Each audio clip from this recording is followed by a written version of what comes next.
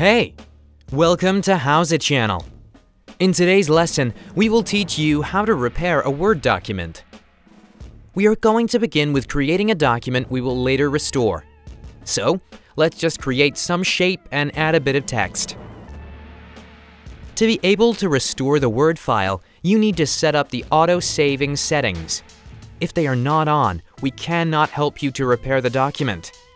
To set the settings or to check if they're on, click on File and choose Options at the bottom of the list. Click on Save from the left side menu. You need to check Save AutoRecover information every minute. And keep the last autosave version if I close without saving. We set the time to every 1 minute.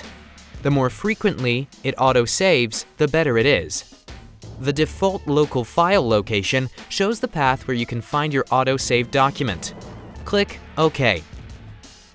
So, if you need to restore the document because something has happened, open the doc you need. Click on File, choose Info and go to Manage Documents. Click on the last document without saving. Now, to save this document, click on File, choose Save As, and set the path to save the document. Let's see if it worked. Open the document. It works. And that's it. Thanks for watching the video. Please like it and subscribe to our channel. We upload new tutorials every day.